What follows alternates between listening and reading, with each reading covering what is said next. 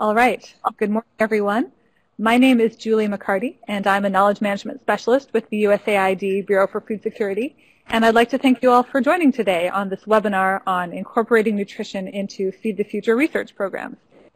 As you can see, this webinar is being recorded, so if you'd like to review any of the content at a later basis or share it out with your colleagues, we'll make sure to send the recording to everyone who joined this webinar today.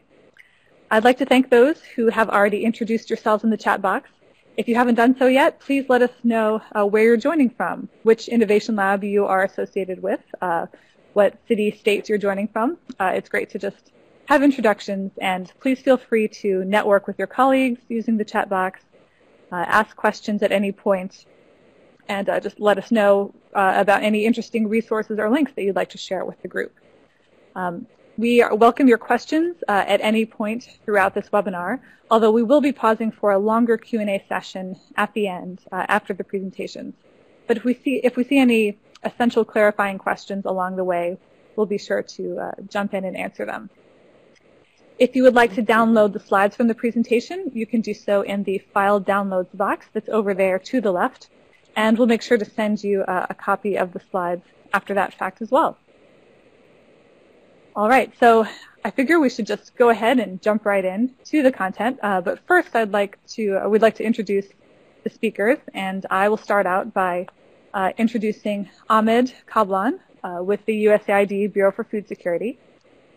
I will show you his bio slide and photo right here. And he is the activity manager for the Feed the Future Soybean Innovation Lab and the Feed the Future Nutrition Innovation Labs for Africa and Asia. And so I'll go ahead and let Ahmed introduce our subsequent speakers. So passing it over to you, Ahmed. Thank you, Julie. Hello, everyone, and thank you for joining us today for this webinar. The other speakers, we have Dr. Jeffery Griffiths from Tufts University, and he's the director for the Feed the Future Innovation Lab Africa. Dr. Patrick Webb, Dean of Academic Affairs, Friedman School of Nutrition, and the Director for Feed the Future Innovation Lab Asia. And Maura Mack, Nutrition Advisor at USAID Bureau Food Security, Office of Agriculture and Policy, and she is the EOR for both Feed the Future Innovation Labs and for the Soybean Innovation Lab. In my first presentation, I will give it about just an overview of the global context of the malnutrition problem and some terminology that we commonly use in case you are looking for to measure it in your program or looking at the impact of your program on these different indicators. Now, what's malnutrition? Malnutrition, as we know, it is composed of two parts, the undernutrition and overnutrition. Undernutrition, it is stunting, underweight, wasting. That's the manifestation of it, and we'll go into how we measure it later. And overnutrition, obesity, and overweight. Both of those malnutrition problems, or they share, among other things, micronutrient deficiency. As we know, the impact of malnutrition has a multi-sectoral impact. And it's just as it is multi-sectors that will need to work together in order to produce an impact or reduction in malnutrition, also the cause or the impact of it is multi-sectoral. It affects on the health. We know that from the recent statistics, it contributes to about 45% of under 5 deaths.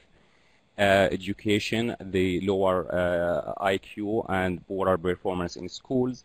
It has a negative impact on economic growth, an estimated loss of about 3 to 6% of the annual GDP.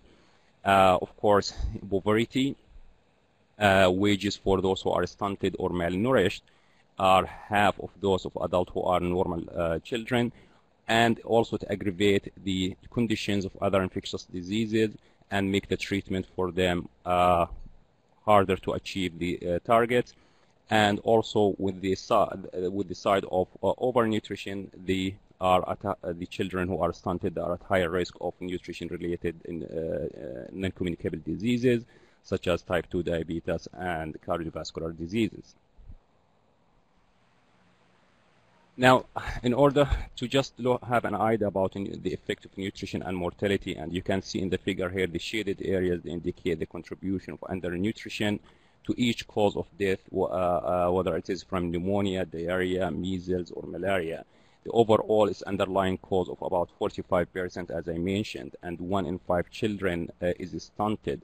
That will give a total number of about 165 million children are stunted worldwide. And most of those, or majority of those, lie in 34 countries in low and middle income countries.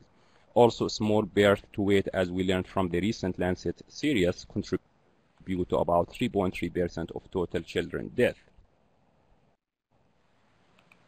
Malnutrition, as we all know, is the result of insufficient intake and consumption of healthy and nutritious food, inadequate care, and infectious disease, which include the stunting, which is height for age, or the child will be short for the age and enlisted as a chronic, it is a result of a chronic inadequate intake of nutrient over time. And the effect of it, it's poor cognition, function, lower lifetime earning, greater risk of NCDs. Wasting, which is measured by their weight for height, or they are thin for their height. And this results from an acute condition, inadequate intake of calories, such as in case of human disasters or conflict, and increase the risk of morbidity and mortality. Underweight, and we are measured by weight for age. These children, they are manifested by low weight for their age, and it could result from a chronic or acute. And it associated with increased risk of mortality and morbidity. Overweight and obesity, which is measured for weight for age. These children, they are, as we know, what is an obese or overweight, they have high weight for their age. And it is result from a chronic and acute overconsumption of calories. There is a debate in the scientific community working in this side whether the period of some they say that up to 4 weeks of consumption of unhealthy diet will lead to an irreversible conditions or hard to reverse conditions in terms of obesity or overweight. Again, overweight and obesity, as you can see, it's shared with the stunting, the poor cognition, higher risk of NCDs, and lower lifetime earning. And micronutrient deficiency, which is shared among all these forms of malnutrition. And it is an inadequate intake of vitamins or minerals, or such as vitamin A deficiency, which is very common in low and middle income countries, and lead to blindness, stunting, and other manifestations. And if we want to look how we measure these different conditions according to WHO classification of nutrition status, as an example, I will just go over stunting, for example, which is reflects chronic malnutrition, and when it is measured height for weight, it is moderate stunting, or those who are two Z-scores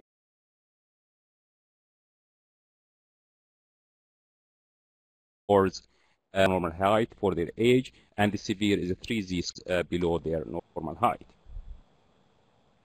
And if we want to look at the nutritional status for the countries which are the focus country for Feed the Future countries, we have higher rate of stunting overall. For example, in Guatemala, it is about 50%, in Senegal 29%, Rwanda 44%. Also, we still have a significant high number of wasted children, 16% in Bangladesh. Underweight also, as you can see, still at a high rate.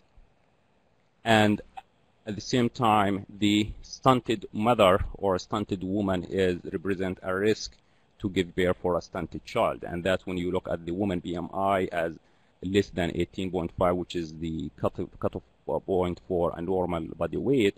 It is very high in Bangladesh at 33%, and as you can go down the list, the number range between 33 to 8%. Now, what causes malnutrition? Malnutrition causes are multi-sectorial, and multiple factors contribute to this. And most of you in this webinar, they are familiar with the casual cause framework for nutrition. There are two immediate determinant of the nutritional status. It is the food intake and the health. And it is the problem. It's not only about the food. It is the quality of the food that you are consuming. And at the same time, there is other factors that Dr. Griffiths will go over them, and Dr. Webb, that determine the nutritional outcomes of how the body will respond to taking this nutritious and healthy food, whether they will benefit total from it or not. So I need to postpone the restart. The leading of this cause, the critical contributors, it is in terms of the food security, it's access for food and the availability of the food, maternal and child health and care practices, and the water sanitation and hygiene. The topics of water sanitation and health services will be talked in depth. Dr. Griffiths will cover them, and other factors will be covered by Dr. Webb. Now, in order to have an impact, an actual impact on malnutrition, we need all these sectors to work together, whether it's food security, the care resources, the health and nutrition, the WASH or the health sanitations department. All of them need to work together in order to obtain the optimum child feeding and nutritional outcomes.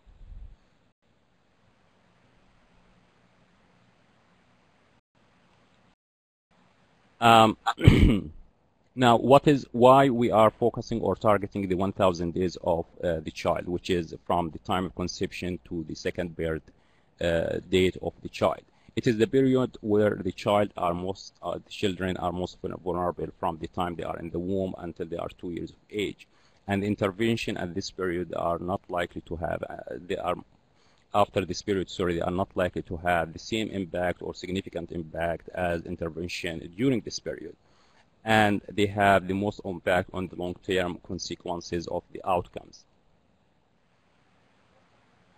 And just to brush on some of the infant and young child feeding, it is start from a preconception, because you need to have a healthy woman in order to be able to carry a healthy child. And in the period from 0 to 6 months after birth, exclusive breastfeeding is one of the important factors in order to achieve the best nutrition outcomes, and also it helps to build the immune system, the gut bacteria content, all the healthy components for the child body. And after that, 6 to 24 months, the breastfeeding assisted with complementary feeding introduction at a suitable age and the suitable kind of complementary feeding.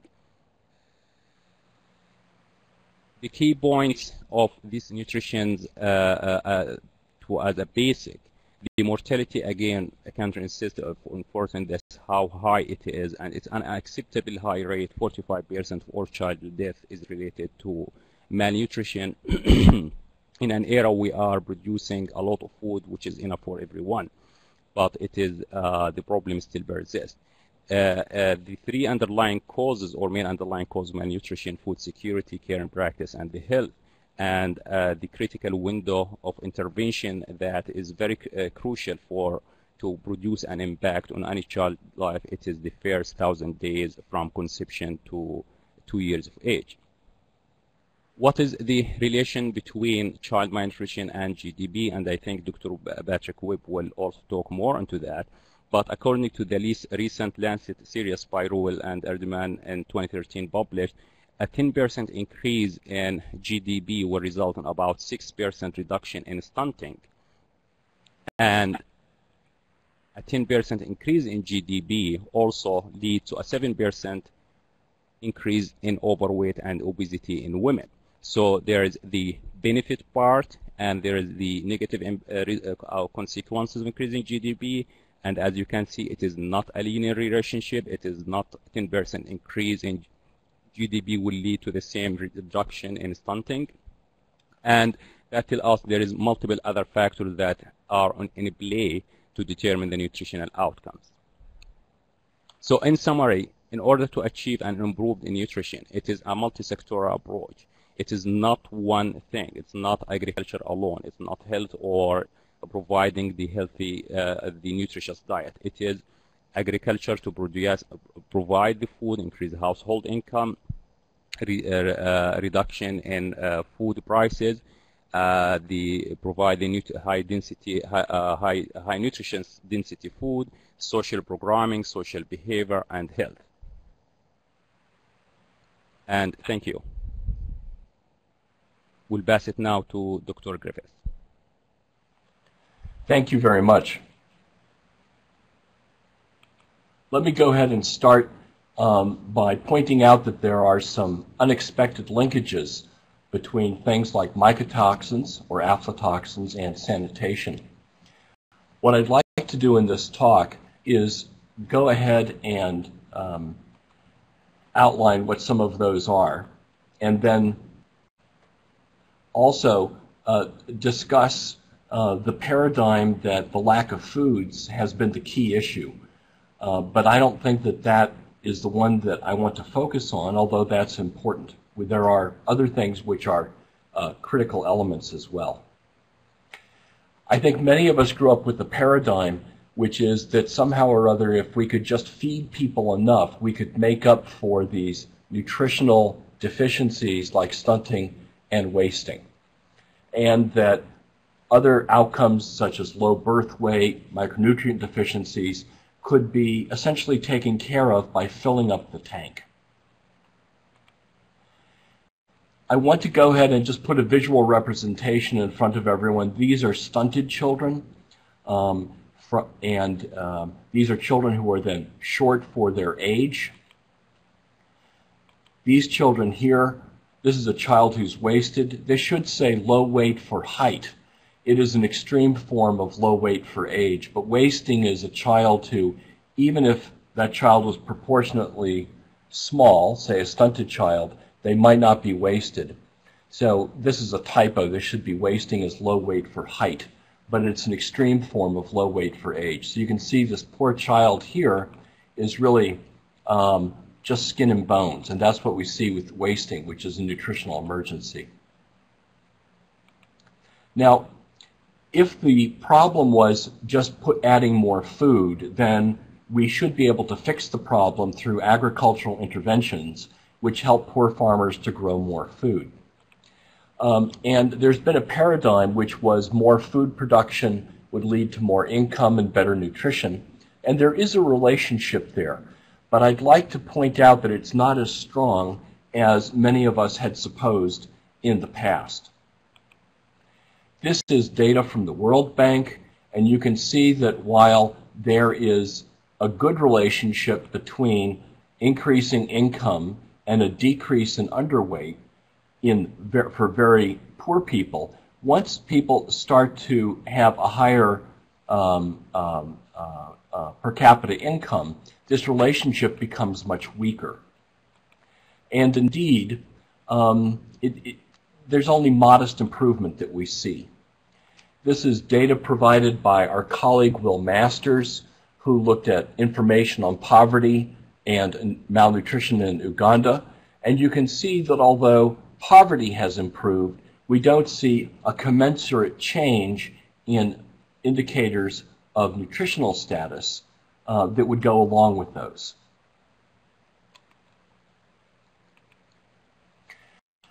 There's been reference to the 2013 Lancet series.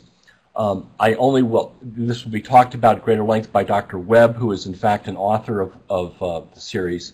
And I just want to point out that the Lancet series found that if the top 10 classic nutrition interventions were implemented, then stunting would decrease by 20%.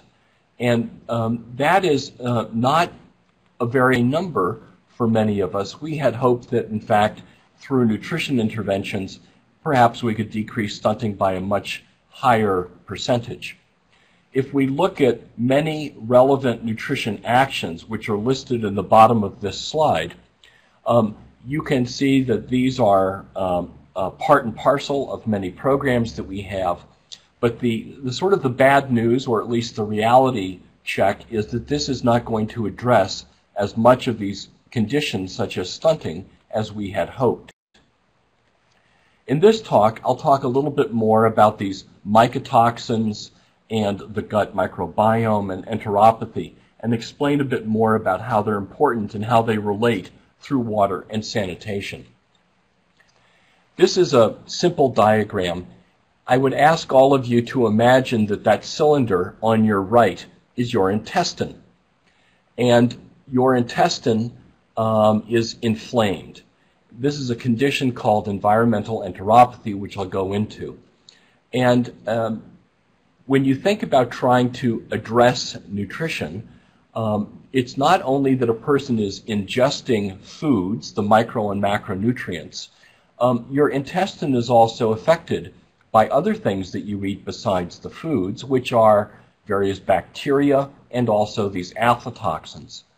The result of this is that your intestine can become inflamed and not work as well as it should, and you have unusual and non-beneficial, actively adverse bacteria inside your intestine.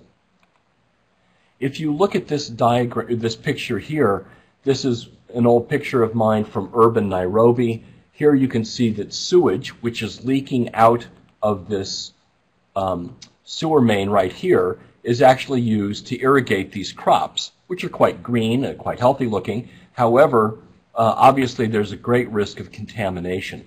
So the water that's used in agriculture can act as a way of transmitting bad bacteria, which would be from the sewage, to the foods that people eat. And in fact, if we think about what water might have in it, water for irrigation purposes will often come from an area where animals have also been excreting their feces. If you look at agricultural wastewater, it frequently will contain many different bacteria.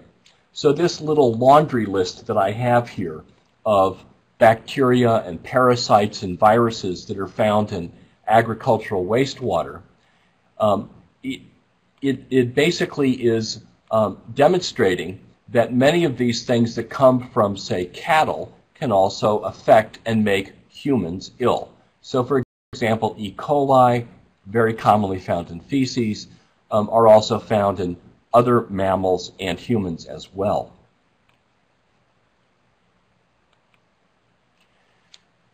When we think about small farmers and households in much of the poor world, the water that they use, for example, may be contaminated both by other people or by animals. And there's a process which occurs, which is these nasty bacteria, which are ones that cause illness, make their way through food and water into your intestine. They then create a condition called environmental enteropathy. And this is a really important piece to this talk, which is to understand that these abnormal bacteria cause a chronic inflammation of the intestine, and that this is an important contributor to malnutrition. In this picture, you can see what the normal villi of the intestine look like. So for those of you without a biomedical education, your intestine has little tiny fingers that are sticking out there to help absorb food. And that's what you see in this top left-hand photograph. That's what you see right here, these little fingers that are used to absorb food and nutrients. However, people with chronic inflammation, which is what you see here, no longer have these nice fingers sticking up. They're blunted and they're not working properly.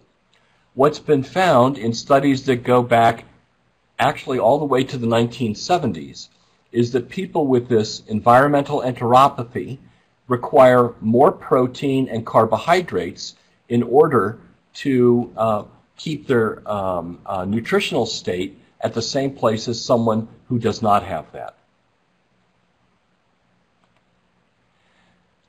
Now, enteropathy is something which is a silent thing. You don't necessarily have diarrhea, you don't necessarily have some other acute illness with enteropathy. And in fact, when we look at things like hand washing, which is an important sanitary intervention, what's important to understand is that by hand washing, you can decrease a condition such as diarrhea.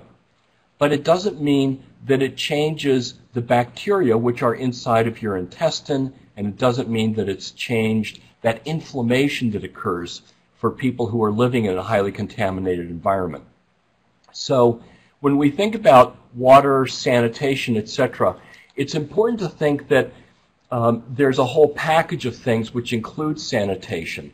And a single piece of it, such as promoting hand washing, will help with diarrheal disease, but it doesn't help with everyone who's got enteropathy. This little picture, this diagram here, is from a paper by a guy named Lunn, who was important in understanding all of this science over the last several decades.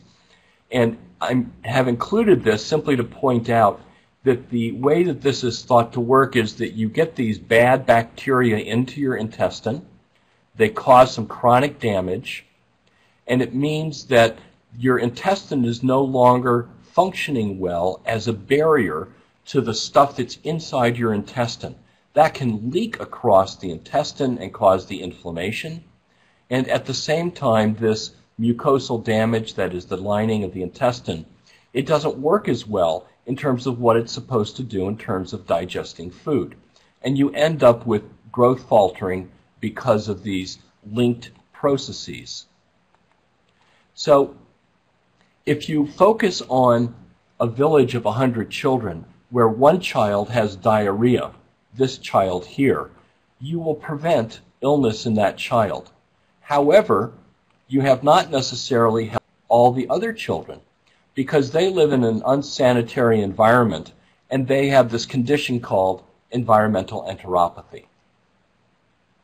They are still prone to malnutrition. So we've talked a little bit then about this enteropathy and how it affects 99%, if not more, of people living in an unsanitary environment. When we think about the bacteria that are inside the intestine, I've mentioned that some are from animals, some are from other people. It's important to understand that they act as a community. And there's a paper that was published a year ago in Science, which is really very interesting in terms of understanding these little devil bacteria that live in your intestine. And let me cut to the chase in this, in the sense that there was a study this study looked at twins in Malawi. And these children, half of whom were well-nourished, half were malnourished. And they looked at the spectrum of bacteria in these children. And even when they received ready this food stuff that's the therapeutic food called RUTF, their bacterial spectrum did not change in the normal way. When these bacteria were put into mice, I want to focus on this. This is quite important. When you took mice who were given the bacteria from normal children, these mice, you can see their weight stays about the same here. However, when bacteria from the children with malnutrition, kwashiorkor, which is a child who is bloated with stunting, I showed you a picture of that earlier, into these mice, look at the weight that the mice lost. They lost a third of their body weight in less than 3 weeks. The point of this is that the kind of abnormal bacteria in your intestines can be a contributor to weight loss and malnutrition. The other piece of this for the science is that when you have these abnormal bacteria living in your intestine, it turns out that they change your metabolism. And this bizarre kind of looking chart here tells you about whether or not the metabolic products of the food are increasing or decreasing. And the bad news is that in children with these bad bacteria living in there are decreases in critical metabolic pathways. So we're beginning to understand the biological basis for this now. So please remember, you have environmental enteropathy, and they will also have spectrum of bacteria living in the intestine that may actively contribute to their malnourished status. Let me now go ahead and turn to aflatoxins. If we look at aflatoxins, if we look, I've got these out of, I'm going to go ahead and actually just skip this because I've talked about the microbiome. The important point that I want to have here is that malnourished children and obese people have a less diverse microbiome, and people who have a normal microbiome, one that has not got those bad bacteria, may tend to have a normal body mass index. Let me go on and talk here about the evidence for sanitation, and I will get back to the aflatoxin issue. That slide was out of order. My apologies. So there is some evidence that this business of sanitation is quite important when we look at data sets from 60 different countries. There's a paper by Dean Spears. He did this work. It's been published by World Bank. And in this, he looked at data from many different countries and looked at this business of a contaminated environment. And what he found here was that sanitation, if you wish to use sanitation being the opposite of open defecation, is one that that sanitation may account for more than half of the difference in height, e.g. stunting, between various countries. And the importance of this is actually higher. It's greater than things like country GDP, which is a form of average income, if you want to think of it as being related to that, mother's height, education, infrastructure. It's this business of open defecation and a lack of sanitation. So when there's open defecation going on, it means that the environment is highly contaminated with human bacteria. And so even if you live in a house where you have a latrine, you wash your hands, everything is okay, when you go to visit your friends, your neighbors, or your children go over there to play, they are now exposed to this unsanitary environment.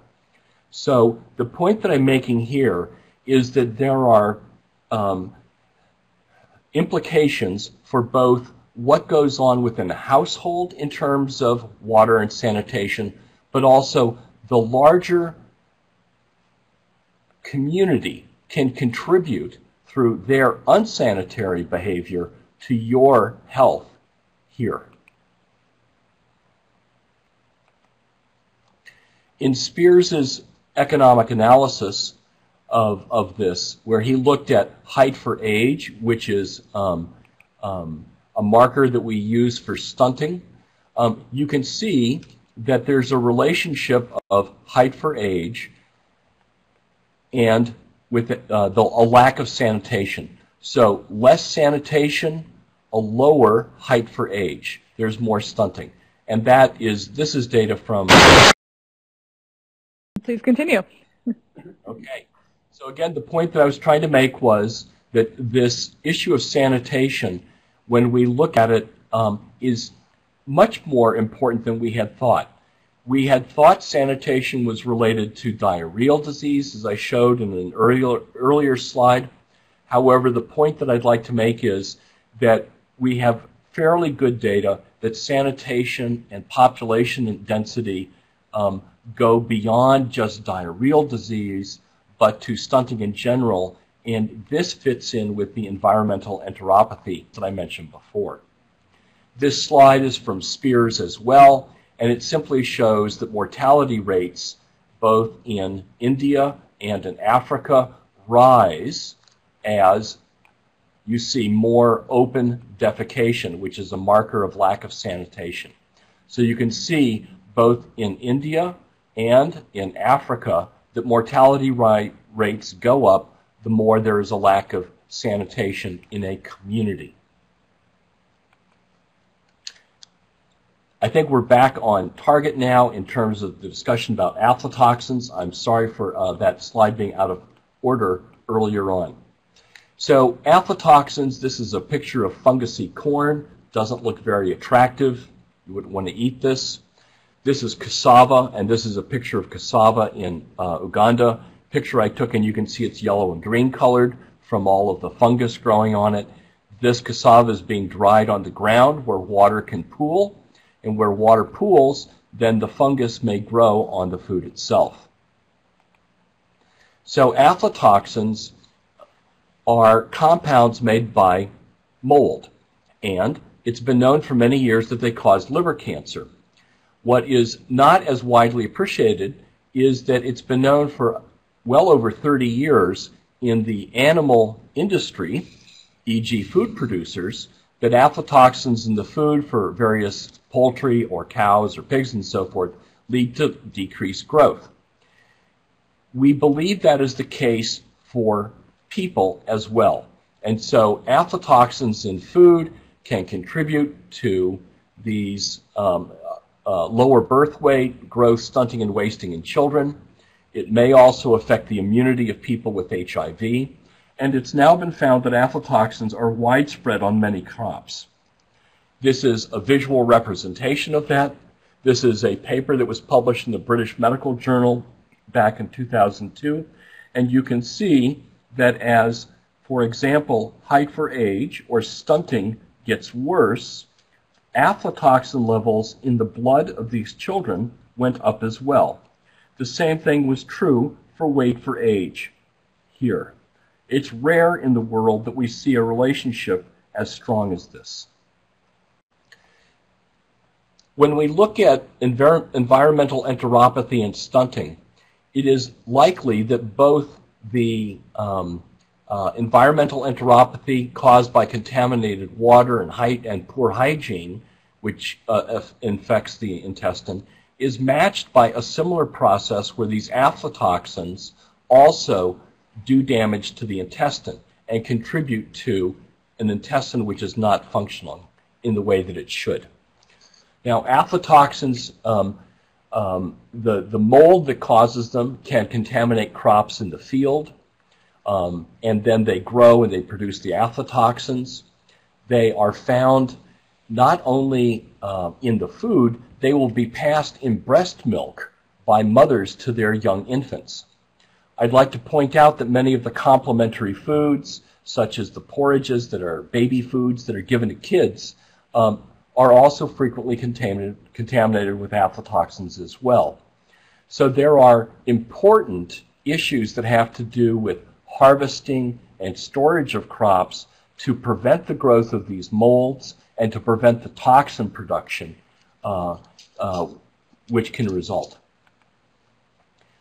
This is a slide which I don't have any evidence, no one knows this, but for example, if aflatoxins cause a leaky intestine by damaging the intestine, then does that mean that, for example, if mother has HIV and she's breastfeeding, does that mean there's higher rates of HIV transmission? We don't know the answers to these questions. There is a lot to be learned in terms of science that's still to be done. This paper, this little slide here, is simply to point out that if you can prevent the growing of the molds in these foods, then you'll see that there's less aflatoxins in the food, and there's less aflatoxin in the blood of the children who eat those foods. So you can make a difference with agricultural practices to improve the health of these children who are eating this, and the adults as well. I'd just like to point out that this last year's World Food Prize included one for aflatoxin advocacy.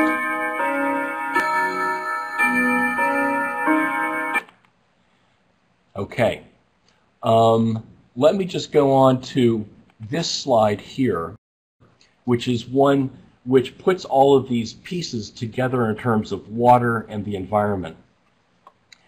And that is that we know of a cycle between malnutrition and infection, which many people have recognized in the past. I think that the modern interpretation of this would be that there is a negative cycle between malnutrition and with having an intestine which is inflamed. It can be affected by pathogens from dirty water. Farm hygiene is therefore important. Aflatoxins, which are related to water content and drying practices, can also affect the intestine. And I'd also like to point out that all of the other factors that we know of, such as practices around feeding and so forth, can contribute in this diagram as well.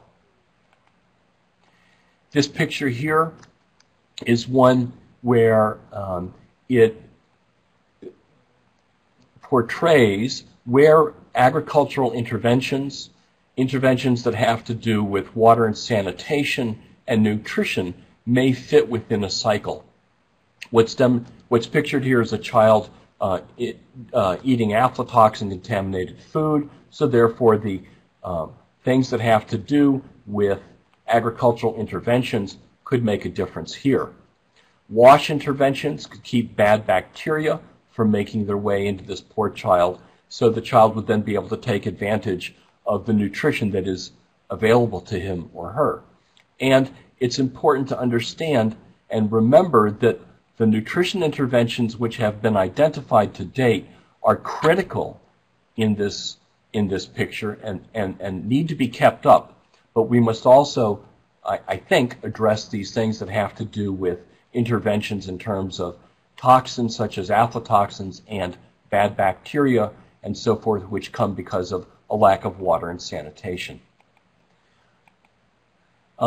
If we achieve that, then to go back to this earlier diagram, then what happens is we don't have these bad pathogens coming in, we don't have the aflatoxins coming into the intestine, and then the child is able to take advantage of these nutrients.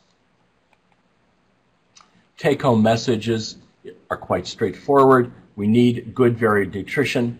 We need to keep toxins out of our diet, which are going to adversely affect our growth.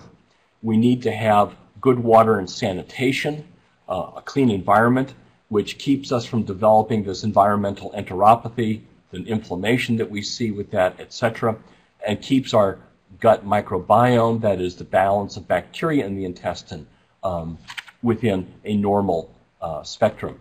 Now, let me leave it at that, and thanks very much for your time.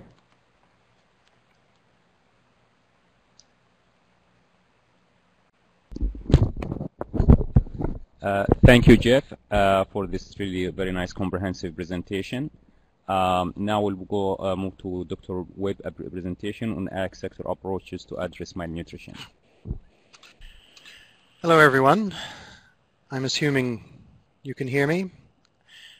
We've had two very good, deep presentations by Dr. Kablan and Dr. Griffiths, focused on nutrition, health, biomedical processes, and the problems. And so I'm going to bring things a little more in towards the domain of agriculture and how that links with those. And I'm going to start with the takeaway messages, which are quite important. One is that, as Dr. Griffiths mentioned, we can't do without agriculture. While all of that presentation was really about nutrition and health, the role of agriculture in the processes we've been hearing about is key. And since the world food price crises of 2007, 2008, the huge surge of attention towards agriculture, food systems, and so on, really implies that we have to continue traditional, conventional research in agricultural productivity in all its forms. That is a given, but we can go further, and we have to go further. There are many ways in which the innovation labs and other USAID-supported research activities can go beyond productivity enhancement towards impacting nutrition in net positive ways. The value added is huge. And of course, the high-end goals of Feed the Future is not just produce more food for a healthy agriculture. It's actually to achieve produce more nutrition. The bell was in the background is correct. So we have to take this on as a part of the agricultural agenda. The purpose of a healthy agriculture, a sustainable agriculture, is of course enhanced and sustained healthy people, the consumers who are also the producers. But we have to also take into account that simply investing in agriculture, investing in agricultural research, that alone is not going to cut it. Nutrition doesn't happen by accident. It has to happen by design.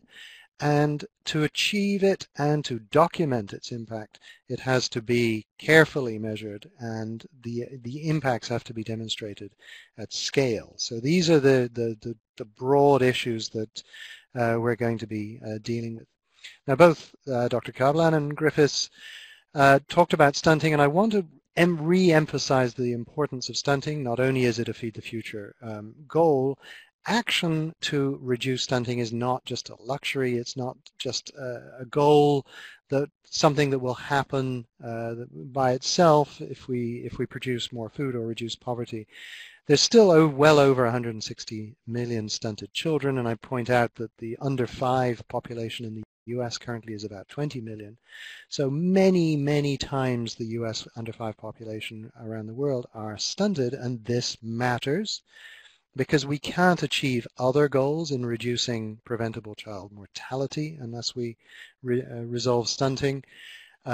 Severely stunted children, not just wasted, but severely stunted children are 5 times more likely to die of something like diarrheal disease than a healthy, well-nourished child. Maternal stunting, so even if a child survives and grows up to be an adult, particularly a mother, if they are stunted, then the risk factor for having small births for gestational age increases considerably, and we now know that about 20% of stunting of the child by age 3 probably has origins in the nutritional compromise of the mother during the fetal period. So there's a lot of issues here that we have to address. 80%, Dr. Kablan mentioned the 34 developing countries, 80% of them of stunted children live in those countries, which means that it is manageable if we find the right things to do in those in those countries, of course others as well, then we can have a major impact. But because stunting is an equity issue, and the poorer children are more likely to be stunted than richer, and most poor people are in rural areas, then the entry point for addressing stunting may well partially lie with agriculture. And of course, that's where we need to go. Currently, if we just keep on with the way we're doing things, by 2025, there will still be almost 130 million stunted children around, and that compromises development, mental development in school. It compromises their productivity in agriculture. In other words, the stunting, the malnutrition in all its forms, contributes to low productivity in agriculture. It's not simply an outcome of it. Hence, the growing and increasing number of reports and research outputs and goals that link agriculture with nutrition outcomes. In other words, it's not just a responsibility of the Ministry of Health to deal with nutrition. The Lancet series, Dr. Griffiths and Dr. Kablan both mentioned the Lancet series last summer on maternal and child nutrition, pointed out that there are 10 evidence-based interventions, targeted interventions, that if we implemented them up to 90% coverage in those 34 countries, then we would be able to cut stunting by, say, 20% and mortality by 15%. In those 34 countries, and these are things like vitamin A supplementation, iron and folate distribution to pregnant women, and so on. The problem is that in those countries, like many other developing countries, coverage rates are very, very low. And the investment needed to bring coverage up to 90% in those kinds of countries, the ones that Dr. Kablan mentioned, would be very costly, $9.6 billion per annum. The killer here, though, is that even if we manage to achieve 90% coverage of those 10 targeted interventions, that only reduces stunting by 20%, which means 80% of stunting still unresolved. This is a problem. And of course, then it brings us to start looking at nutrition-sensitive actions. Now, 20 years ago, it was very common to claim or assume that producing more food, and here that usually meant more calories, would imply an improvement in nutrition and health. Very common to see those statements that far back. Today, we know that that's actually not the case. Just producing more food isn't a guarantee of improved nutrition outcomes if you actually measure the outcomes rather than simply assume them. And even the FAO will now say explicitly that investments in agriculture are not in and of themselves sufficient to improve nutrition.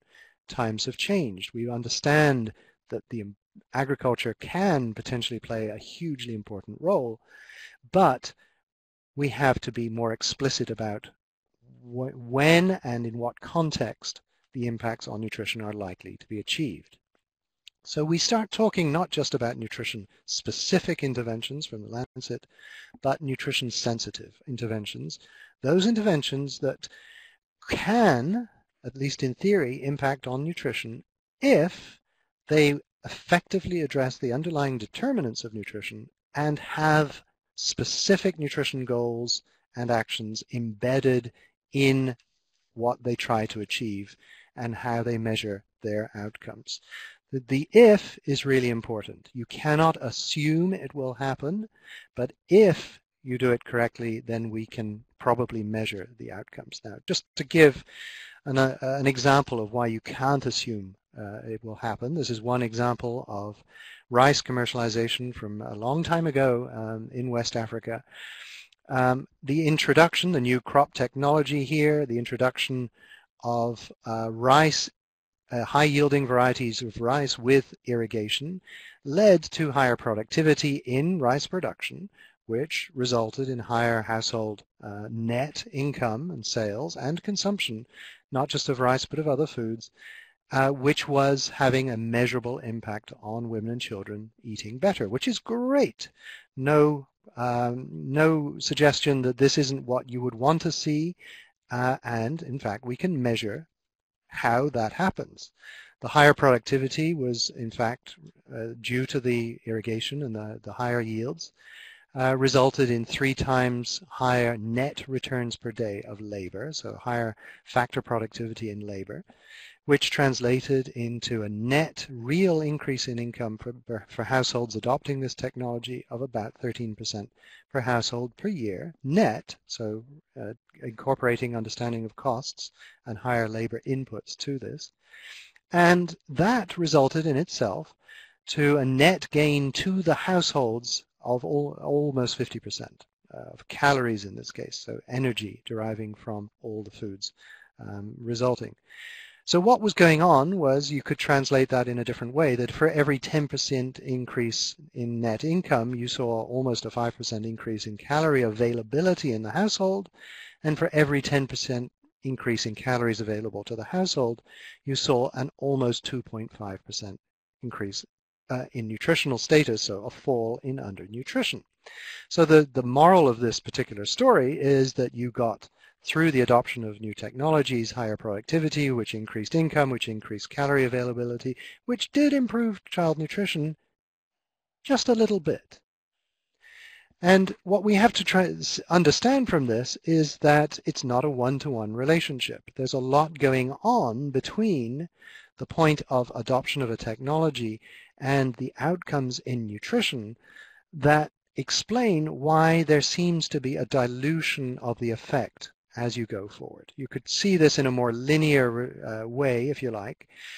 If you assume there's a lot going on between the agriculture and livelihood side and the health and nutrition side. And on the agricultural side, there are lots of programs that measure participation in a program, technology adoption, income effects of productivity, that's lots of things that agriculture programs and research often measure, but often don't measure the rest of the chain. And on the other hand, on nutrition and health programming and research often looks at dietary composition and food expenditure and nutrition outcomes without actually looking upstream at what got us there. And there is a lot going on between the adoption of new technology and the nutritional status that is coming out at the other end that you might assume or that you might actually perceive and measure. Some of these things were just mentioned. Irrigation can increase malaria. Increased concentration of poultry could be a contributor to bird flu if poorly managed. Pesticides can have an effect. Empowerment, income control matters a great deal in terms of how income is used and whether programs are ensuring that they are gender sensitive and understanding female control of those, the income derived, and that there's no compromise to the opportunity costs of time of women as well as men, and the trade-offs if you do one thing versus another. On the other side, diet quality matters a great deal. It's not simply growing more of the same, but ensuring diversity of cropping is key to greater diversity of diet, but often you need enhanced knowledge, behavior change, communication, education to understand what's going on the other side. And then Dr. Griffiths mentioned the environmental enteropathy, the various mycotoxins that can compromise what is going on between the food going into the mouth and the nutritional status of the consumer. So there are, while this is a linear relationship, participation in a program, in theory is a straight line towards nutritional status. Actually, it's a very complex line. And it's one that we need to understand a lot more what's going on in these boxes and in the arrows to be able to understand where to invest, both in research and in the agricultural programming we're concerned with. Now, there are lots of possible innovations, lots of current innovations going on in agricultural research and programming around the world, supported by different missions, genetic advances in improving the quality, the diversity, the impact in nutrition of various seeds, whether they be vegetable seeds or biofortified staples or higher yielding species of animals. But we also have to look at programming and process innovations. Where and when is it appropriate for agriculture to be a platform for ensuring not just more is grown, but actually more quality is embedded into both the agricultural package and the consumption package that results? What models are there out there that could be replicated at scale of combining, for example, in South Asia, aquaculture with, say, orange sweet flesh potato, with homestead gardens off-season, that together, as opposed to individually, can enhance nutrition? And when can, for example, there be effective cross-training of agricultural extension workers with behavior change communication?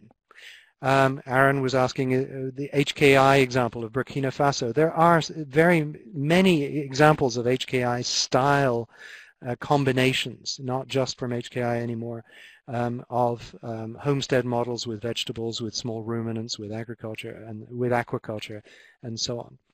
When can we get health workers to incorporate better messaging on agriculture? When can we get social mobilizers to incorporate better understanding of both agriculture's potential positive and negative impacts on health and nutrition?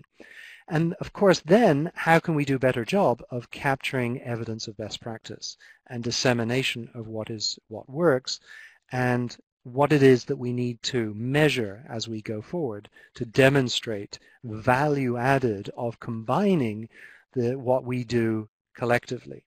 Now, many of you have heard of the 6 pathways. I'm sure anyone who's been to a USAID GLE has been hearing the 6 pathways from agriculture and nutrition that are spelled out usually in linear fashion. Here I've put them in a wheel so that we can understand that actually they are all, each of these potential ways of having agriculture impact on nutrition. If you imagine nutrition is at the core here, at the center here, there's lots of research, there's lots of programming that cuts across these different sectors of potential impact, increasing and improving yields and drought resistance, and the value of both staple and commercial yields, the increasing focus on women-owned or women-controlled animals, vegetables, fruits through homestead gardening,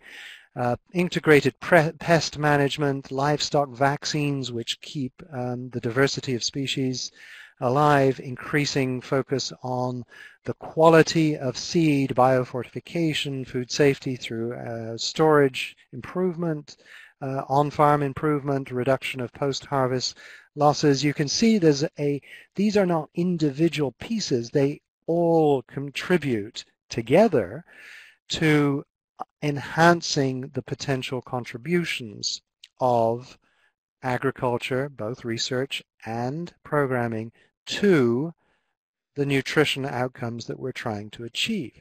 That said, one could argue, one could spend a little time identifying where is it that we have less information. And I think we have relatively less information on how to measure, what to measure, how to influence women's health and nutrition in relation to agriculture, women's opportunity costs of time and effort when relating to agriculture versus other things that they could be doing, supporting health and nutrition of their children, women's empowerment and resource control, and then, of course, women's control not just of production but also value chain development, market price development, and the net outcomes in prices for goods that women control. So I think we need to think very carefully about where it is that investments going forward in both agriculture research and programming and policy will have greater aggregate synergistic effects. Dr. Kablan said all sectors need to work together, and I think that ultimately is the conclusion that we need to take away here. Agriculture needs to be understanding that it has in itself a responsibility for addressing nutrition, not just growing more food, but addressing nutrition, but it's not going to do that alone. We have to find ways in which all the innovation labs and all the different sectors within USAID missions can work together to have greater impacts on nutrition that are measurable. There is no question that we are going to have greater impact the more rigorous the evidence we have of that impact. That requires us to have gender disaggregated, very good cost effectiveness, as well as process evidence of what works in what contexts. Anecdotes and numbers fed, or we grew more food and therefore we improve nutrition, that's not enough. That simply won't cut it anymore. There's lots of scope for innovation in the ag field to have impact on the nutrition field, but we all collectively have to work on generating the evidence of best practice, and the only way of doing that is through collaboration. I'll stop there and thank you.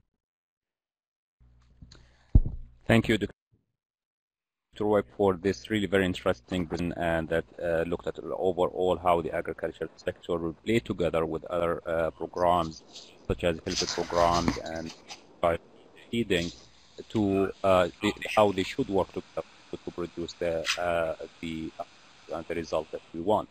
Now we'll pass it to Dr. Mack to give us an overview of the USAID focus on nutrition and program. Thank you. Good afternoon. I'm going to give a brief overview of USAID. Since the beginning of USAID's existence, nutrition has been a key focus area. And that said, there has never been as much attention or as many resources devoted to nutrition, both in USAID and globally, as we are now seeing. And this is really an unprecedented situation.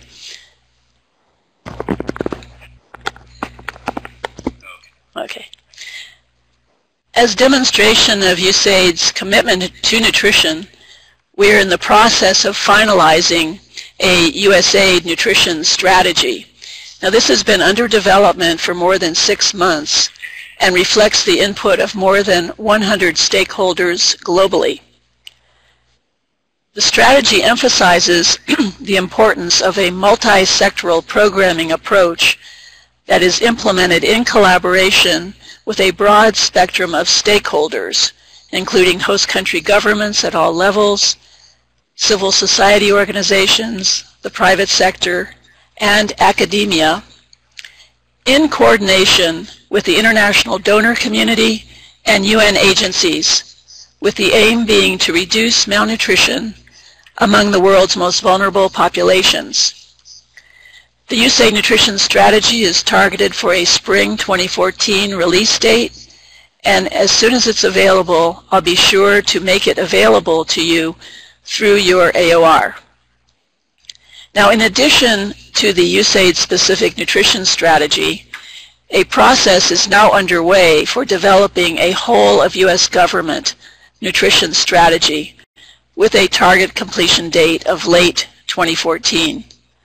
The goal of this whole of government strategy is to coordinate our collective efforts so that we can maximize the impact of our U.S. government resources on reaching World Health Assembly and post-MDGs nutrition targets for improving nutrition outcomes globally.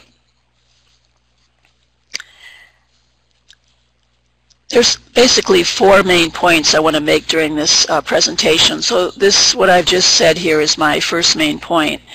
My second point relates to 4 key concepts that are driving USAID's current nutrition-related activities. And these are, first of all, integration.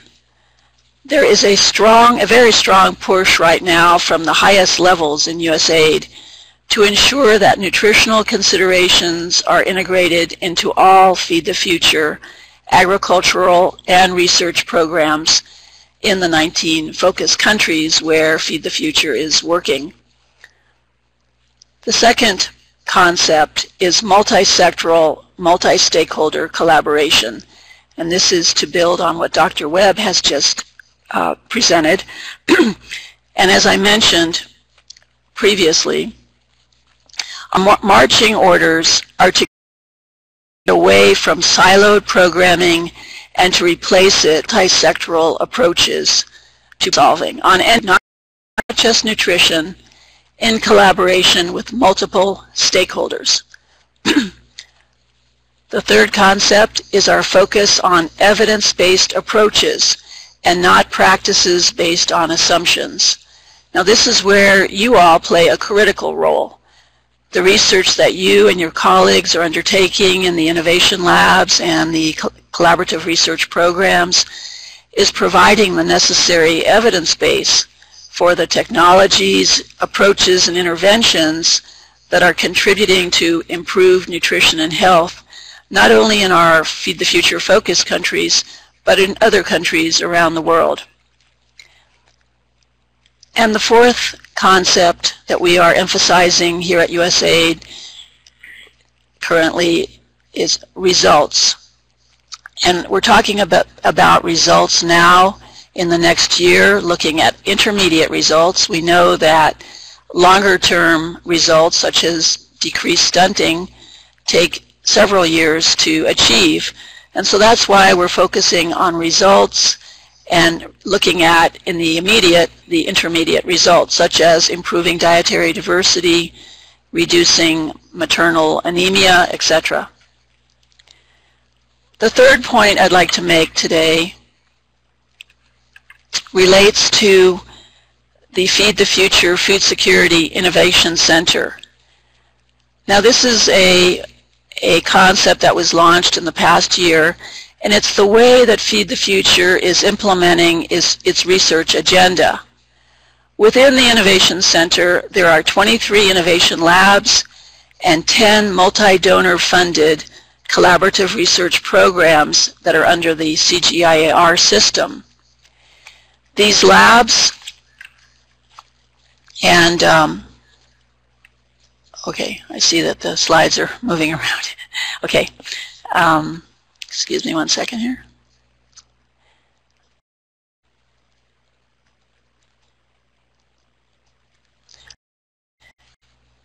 These labs and programs are organized around 7 research themes, one of which is nutritious and safe foods.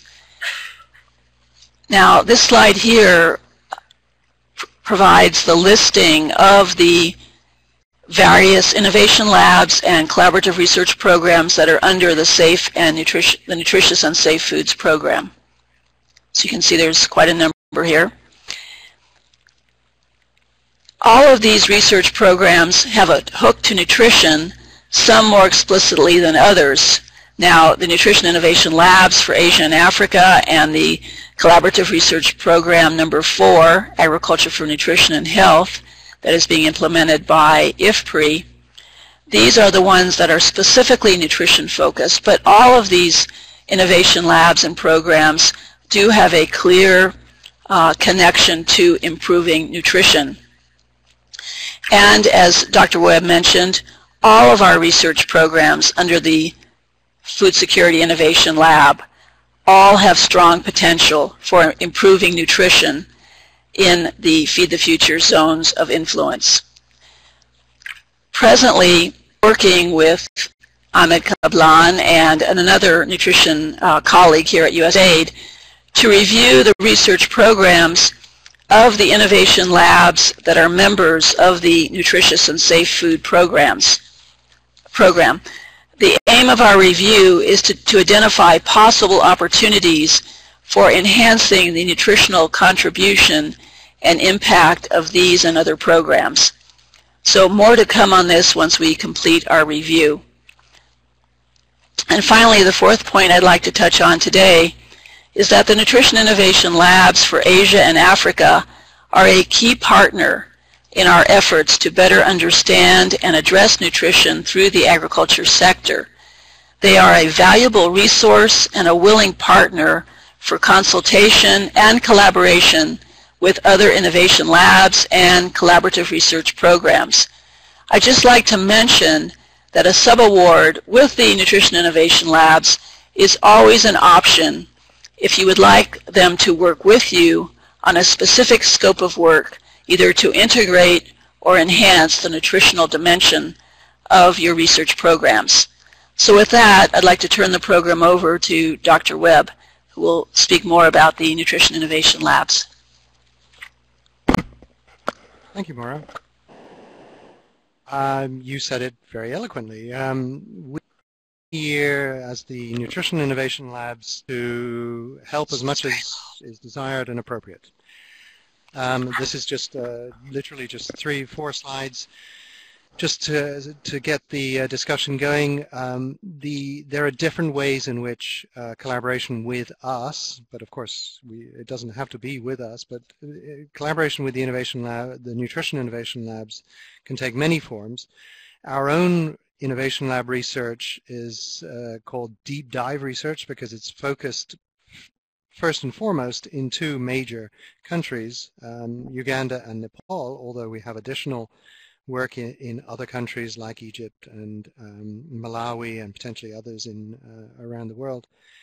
Our own research in those countries offers the basis for collaboration given that we are focused on panel data collection, so revisiting the same households, the same mothers, the same children over multiple years. We have a prospective cohort design for certain components, which means following mothers from pregnancy through birth and growth of children. We have sentinel sites set up in Nepal, for example, 3 different agroecologies, where we're looking at seasonality and dynamic prices and rainfall and all kinds of additional components.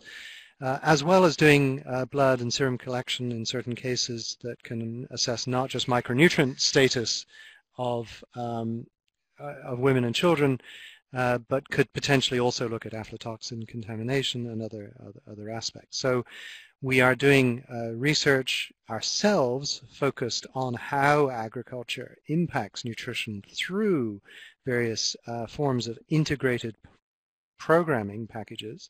We're looking at some of those neglected, so far neglected biological mechanisms that we've talked about, aflatoxins, water quality, the effect of gut microbiome, and we're linking with other nutrition labs in doing these kinds of research. We're also looking more explicitly at programming performances and the costs of taking things to scale and the constraints to implementation when you have multiple partners, as well as nutrition governance, much larger issues around policy making and how national partners can be part of the solution and not part of the problem in a collaboration.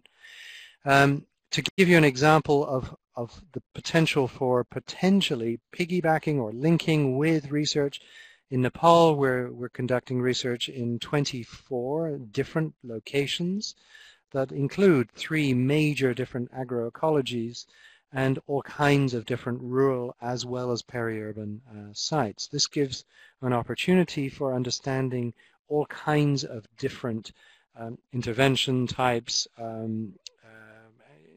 as I said, agroecologies, soil types, climate types.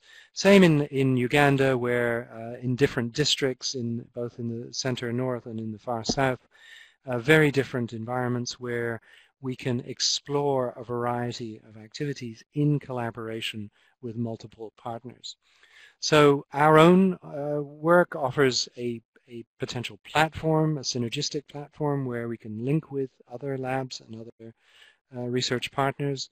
We can link outside of those countries, validating metrics for assessment of the actual impact of agriculture interventions. There's a lot to be done there in terms of validating new ways of measuring, new combined indicators and so on.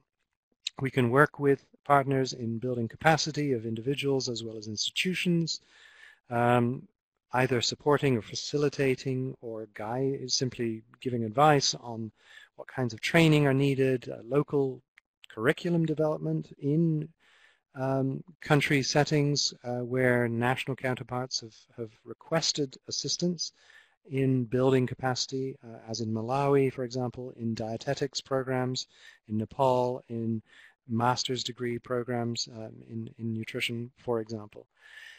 We have already been collaborating with multiple innovation lab partners in looking at their own RFAs they put out to see how nutrition sensitive they are, what else could be included to make them more nutrition impactful, what kind of instruments would be required, how best to measure, how best to design surveys to actually document impact. And then, of course, assisting going beyond individual country collaborations to regional collaborations, building lessons learned, evidence base that with partners that go well beyond our conventional agriculture partners. So our collaborators currently are actually already many more than this, but we have a range of academic, UN, governmental and non-governmental partners with whom we work in just a couple of, these are just the partners in Nepal and Uganda, many other partners as well. So we stand ready to support and to facilitate collaboration along these different lines of research and capacity building to the extent that we can. Thank you.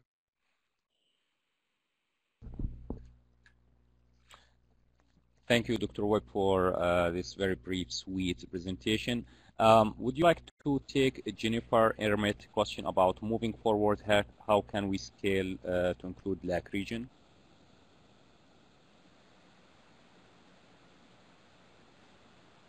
We have.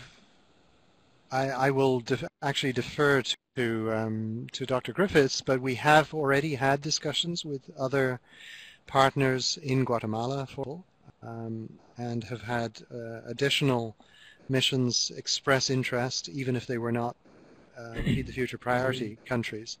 Maybe Maura also would like to comment on that.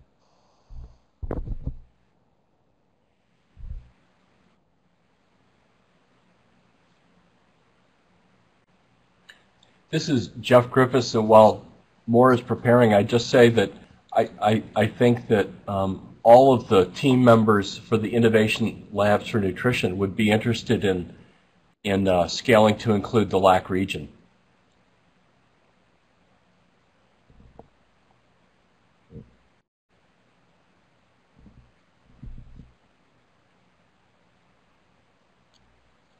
I mean, certainly many of the issues which we're looking at already.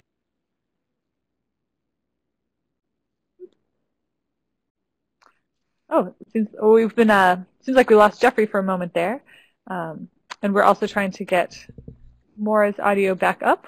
We'll let her test.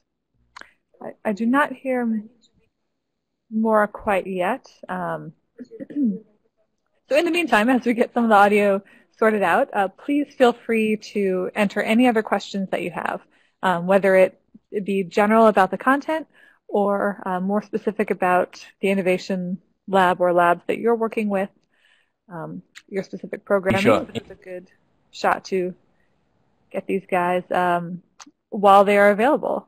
And yes, I heard someone, so please feel free to jump back in.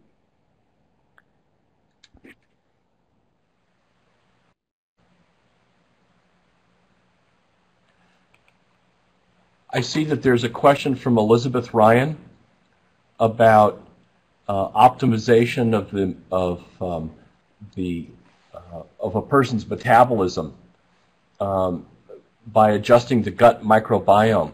It's an extremely hot area, and I think that many of us are hopeful that specific interventions in terms of the kind of foods that feed a specific kind of microbiome and things like water and sanitation to keep the bad bacteria away. So while we're promoting the good and keep the bad out, that will have a major impact on nutrition outcomes. I see there's also another question from Aaron. Basically, that question is how environmental enteropathy research is being received by nutrition and ag communities. I hear a lot of interest, and I think that it helps people to understand what it is about what they're doing in terms of agricultural productivity and the availability of various kinds of foodstuffs, and link to that. We've got levels, okay. We lost. I think there's a lot of enthusiasm there. Once people can kind of see that direct connection, that biological connection. So the answer to Aaron's question also is, do I see WASH beginning to be more strongly integrated? I certainly am seeing indications of that. Sometimes programming is like trying to get a large ship. Anyone speaking? Right. And so it takes a while to do that. Certainly, historically, there's been a tremendous amount of interest in WASH, and so bringing that to bear there's already a cadre of people who are really interested with a lot of experience.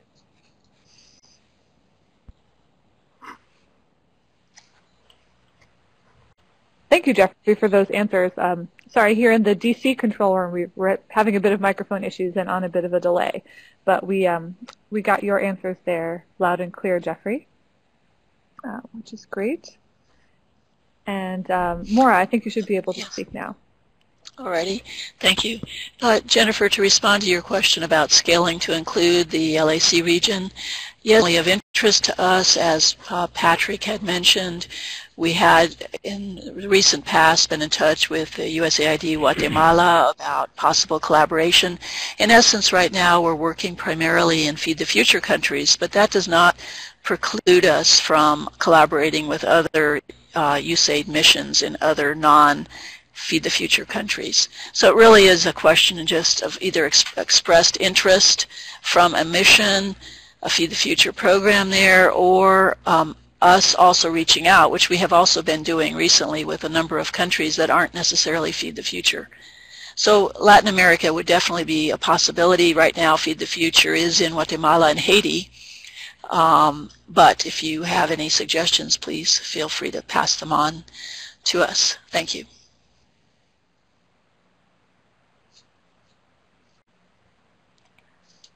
Thank you, Maura. And please continue to type in your questions. We'll stick around for a few more minutes in case any other questions come along. Ahmed, I didn't know if you might want to mention the idea for ways that people can continue to stay involved and ask further questions going forward. And we had discussed the possibility of office hours in the future, ways that people can connect back to the nutrition innovation. Your audio will come through on this answer. Yeah, can you hear me? Yeah. Okay. So for the way forward, we are thinking, especially around the launch of the USAID nutrition strategy, to have a monthly nutrition office hour. It will be more of a web chat hosted by the same group or AgriLinks. Also, if you have any question, any suggestion, any comment, please email me and Maura, and we'll make sure that we'll get to the right collaborator if it is about collaboration, or to the right to get you the right answer. And of course, if you are an innovation lab, if you contact me and Maura, please also CC your AOR and activity manager at USAID to make sure they are in the loop. Great, thank you, Ahmed.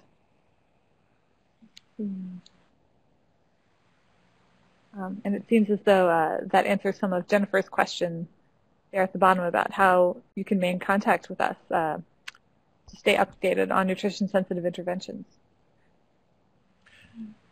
And this is Patrick. I would be happy to interact with and answer questions from anyone going forward. Please don't feel shy reaching out to us, and you will always get a response as quickly as we can possibly do it.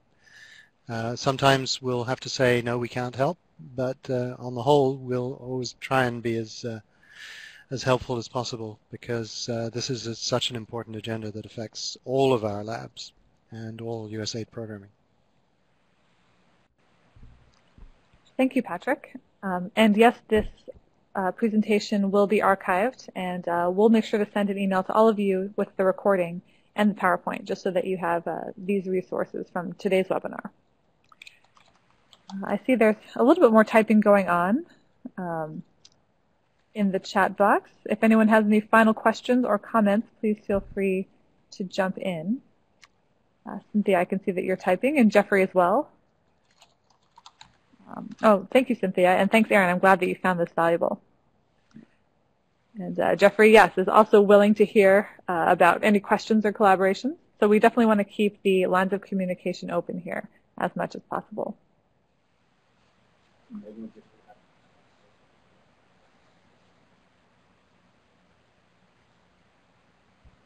Thank you, Jeffrey and Patrick, for spreading the word and reaching out and being open to answer a question and providing support for us and other collaborators with us.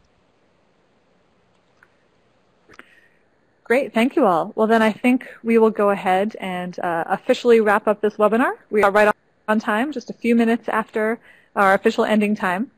So thank you all very much for joining. I hope you found it useful. I know I certainly found the really concise summaries of the issues very useful, and will be reviewing the slides myself. So we'll be sure to send them out to you as well. And that's about it. So thank you all. Have a great rest of the day, and we'll be in touch. Thank you. Thank you.